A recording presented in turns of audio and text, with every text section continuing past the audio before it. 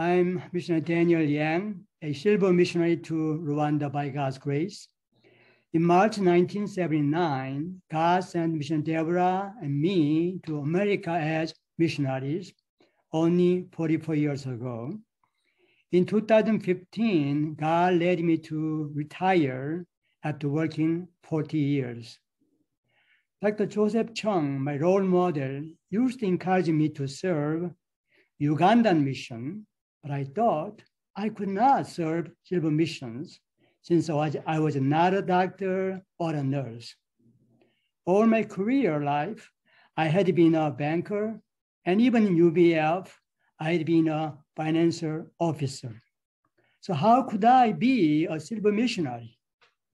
I wondered, not knowing how I could serve God's ministry in my retirement.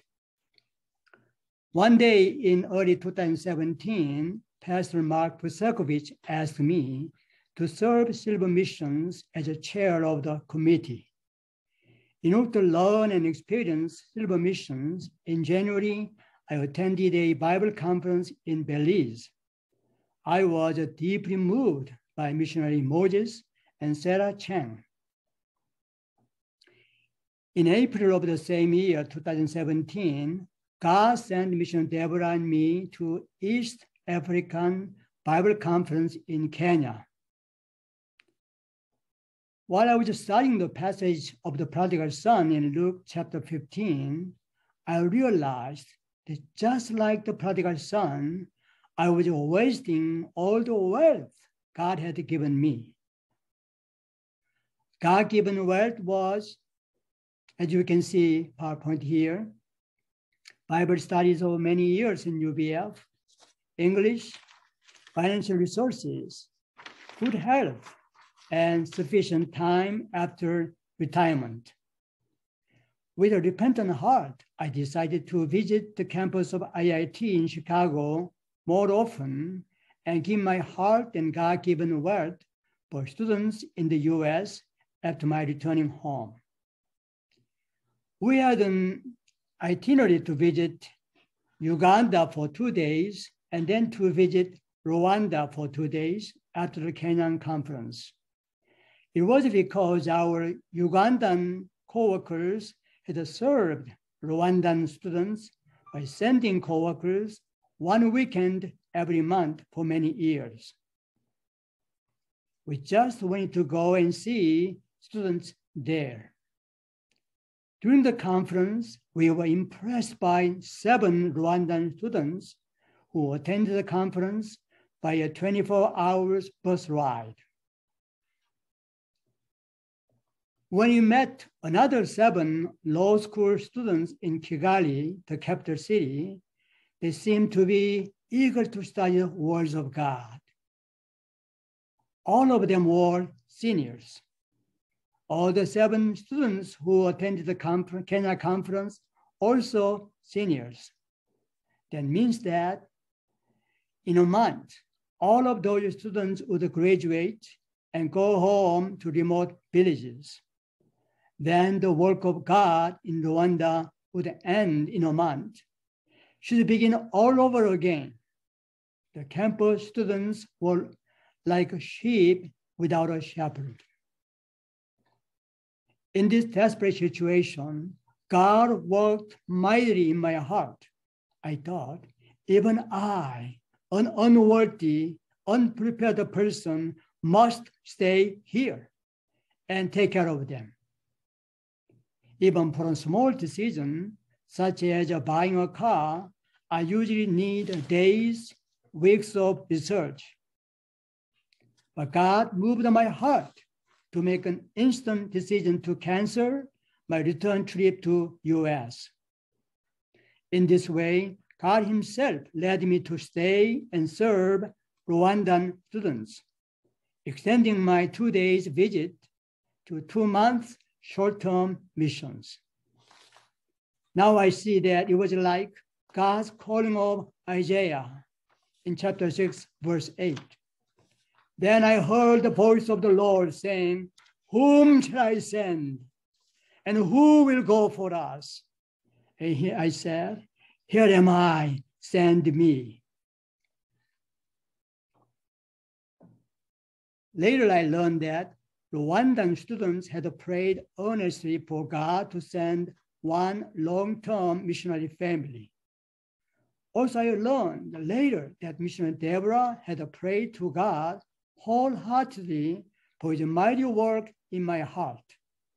God answered their prayers. Amen.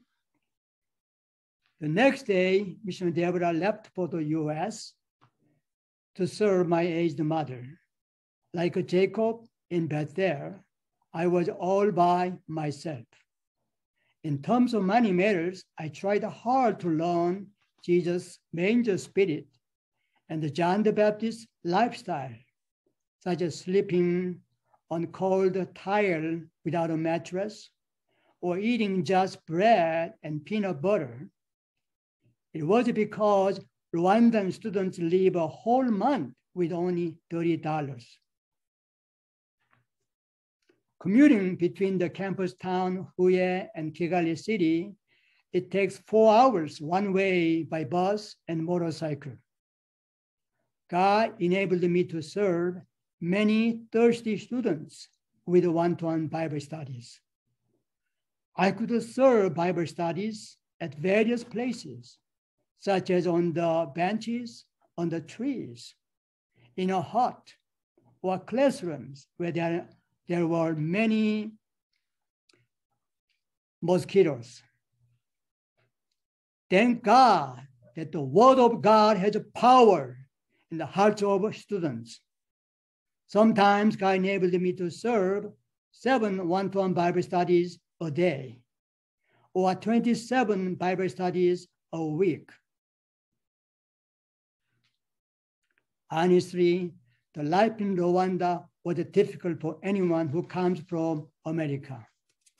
One day it was like 7 hard days in the US. Yeah, God filled my heart with a spirit and joy.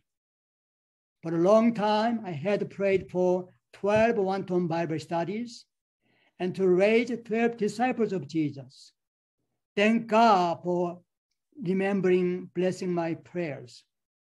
Meantime, in Chicago, Bishop Deborah prayed for me and the Bible students with many days of fasting.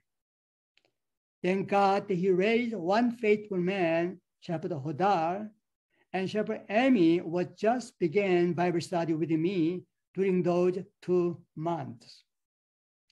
And you can see some of those work of God in the pictures.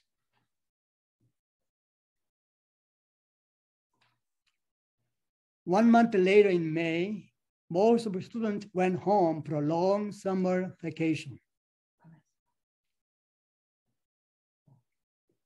But we found out that medical students were still on the campus. So one morning, God inspired me with Jesus' great commissions, Matthew's Gospel, chapter 28, 19 and 20. Therefore, go and make disciples of all nations. Holding on Jesus' command and promise, the 3 of us went out to the medical school for outreach. That day, God gave us 25 precious names, 4 numbers, and 20 more names next day. We were overjoyed. In June, I came back to Chicago 3 months later. In September 2017, God sent missionary Deborah and myself as a silver missionaries to Rwanda. Since the pandemic, God has blessed us to serve 25 to 30 leaders and faithful students with one-to-one Bible studies every week.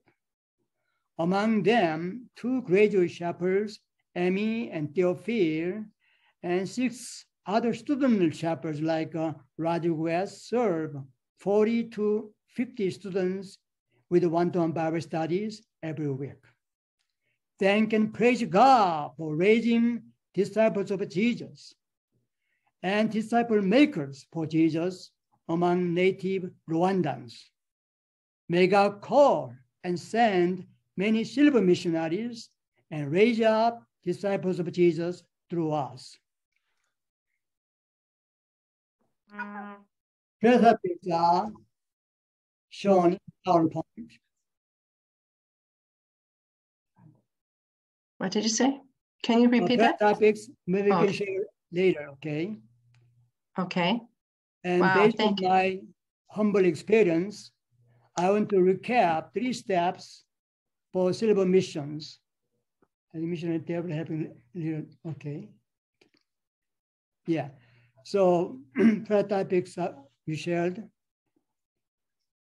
And one thing I learned, very interesting fact, faithful Christian married couples like us, healthy life expectancy is 85 years per surveys by Medicare Health Outcomes and Ohio State University, Dr. Henry's.